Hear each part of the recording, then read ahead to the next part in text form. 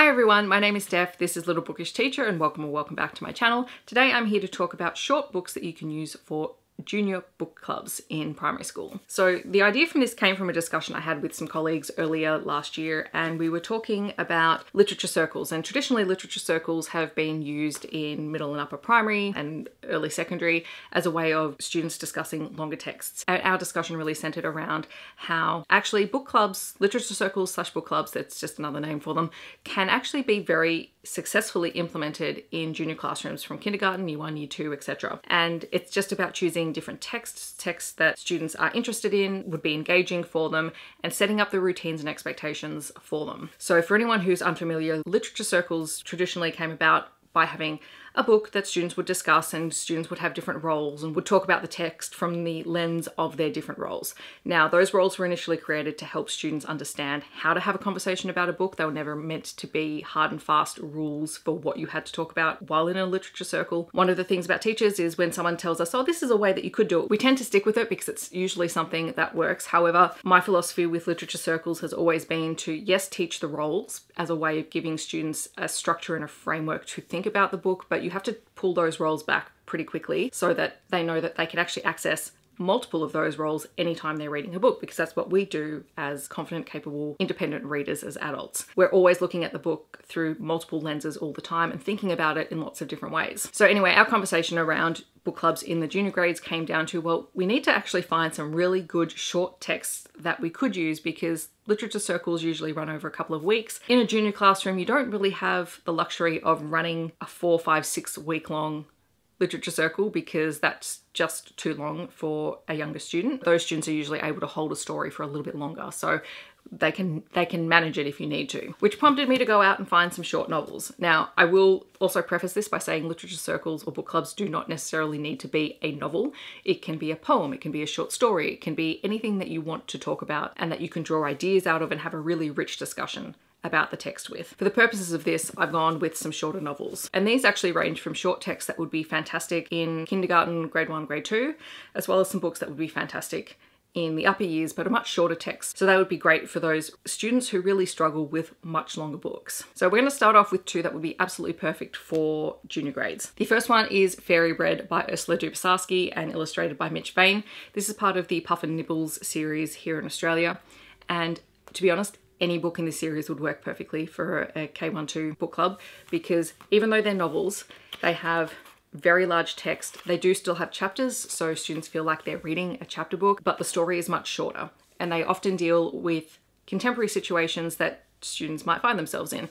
In this case, our main character, it's her birthday. She wants to have fairy bread for her birthday party, and she and her mum make piles and piles of fairy bread that doesn't get eaten, and then she has to figure out what to do with all of the fairy bread because she doesn't want to just throw it away. So there's a lot of scope in here for students to make connections, to talk about the characters, to talk about what they think might be happening in the story, what might happen next. The ending is also really great because there is an implied ending, so you would actually have to talk about, well, what do you think actually happened? Which is amazing. Another short text, this one has slightly more text in it, is Born to Sing by Sally Morgan and illustrated by Craig Smith. This book I found in my school's library and I absolutely loved it. It's very, very short. Again, the text is a bit smaller in this one, so probably grade 1, grade 2, this would be perfect for them. And this is about Maddie, who loves to sing, and she and her family end up going on a trip to see the whales because she's absolutely obsessed with whales along the coastline. And along the way, she becomes really worried that she's not going to get to see the whales.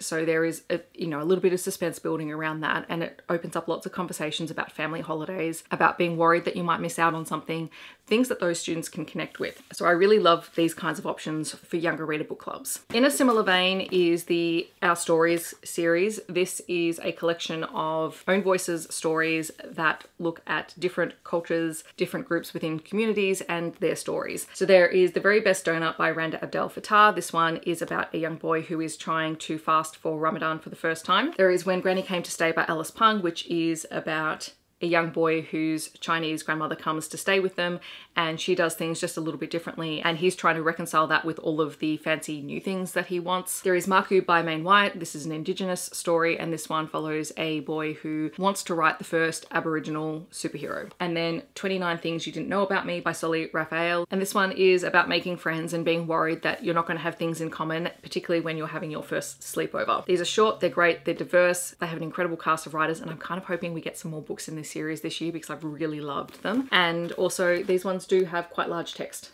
as well. So these would be perfect for grade 1, grade 2, grade 3. And then 2 books that sort of move more into that middle and upper primary category. There is Uncle Xbox by Jared Thomas. This one is an Australian First Nations story. It's about Dusty, whose stepdad ends up moving out and takes away the Xbox that Dusty loves playing on. But then Dusty's uncle Rick comes back into town and starts to teach Dusty how to surf. And it is about Dusty learning that it's okay not to have the video game console, that there are other things that he can do, which is rather topical for kids these days, but it's not preachy about it at all. It's about Dusty discovering new hobbies and finding things that he really loves, even when he thought he couldn't survive without one of his favorite things. And then finally there is Sea Glass by Rebecca Fraser. This one is about Kaylin, who ends up staying with her grandfather she doesn't really know very well while her mother is working a nursing job in a small coastal town. Kaylin and her grandfather bond over hunting for sea glass along the coastline. But of course Kaylin is there over the school holidays and she's feeling like she's far away from her friends. She doesn't have the things that she absolutely loves and was planning on doing in the holidays. And so it takes a little while for her to, you know, come to grips with that, and she's not always really nice to her grandfather, and she's forced to realize that, you know, our words have power. I will say in this one, just be aware that there is a character who ends up in hospital from a heart attack, so be aware of that because that may be triggering for some students. So that's just a little collection of short books for book clubs in classrooms. Hopefully that is helpful to people. I'm looking forward to running some book clubs this year, and I will keep you guys informed as to how that goes.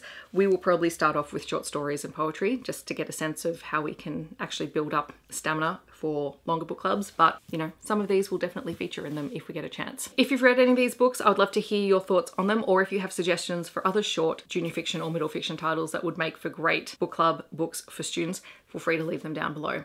And by short, we're referring to like 100 pages or less, because 100 pages is still long for kids. If you just want to let me know that you're here but you don't want to leave a comment, feel free to leave a whale emoji down below. Otherwise, I hope that wherever you are in the world, you're staying safe and healthy, and I'll see you in my next video. Thanks so much for watching. Bye everyone.